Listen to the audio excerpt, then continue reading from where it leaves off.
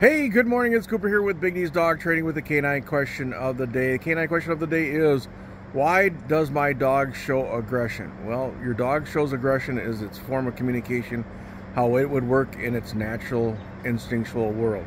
The problem is when the dog shows aggression in the human world, the translation from the human's mindset is that the dog is being mean. It's not. It's just communicating. It's saying back down. It's saying leave me alone. It's saying get out of my territory. It's saying don't touch me.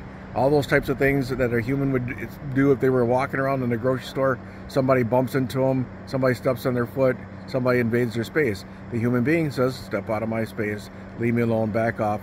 And they use the verbal words to get across what they want.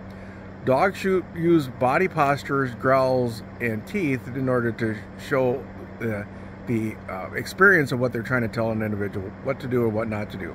So training is the only key to be able to read, discourage, or redirect your dog.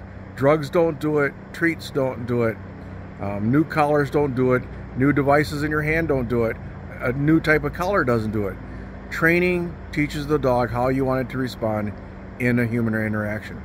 Thanks for tuning in. Feel free to like, share, subscribe. We will catch you guys next time.